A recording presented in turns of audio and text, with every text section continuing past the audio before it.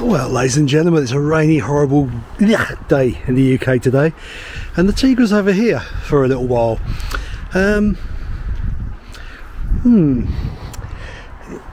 Because you see, things happen on a daily basis in my life, and yeah, can you tell what's happened this time? Another Tigra's turned up. She's getting a bit of a habit, isn't it? But there you go. There is a new channel, or new channel car. This time a 1.4.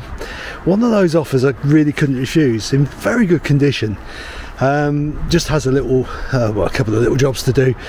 Failed the MOT on the lambda sensor, and I think a bulge in the tyre as well, so it's going to need a new tyre.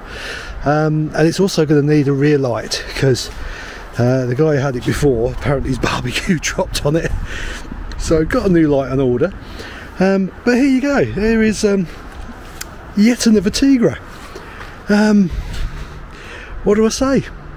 Welcome to the channel 1.4 Tigra. I know, I am absolutely crazy. I can't work it out myself sometimes, but anyway, there will be some content coming up on this, I'm sure. I'm hoping it's going to be a quick turnaround, to be honest, or I sell the current silver Tigra and keep this one for myself. Not decided yet. This being the 1.4, probably be a bit cheaper to run, and I do need a car for work.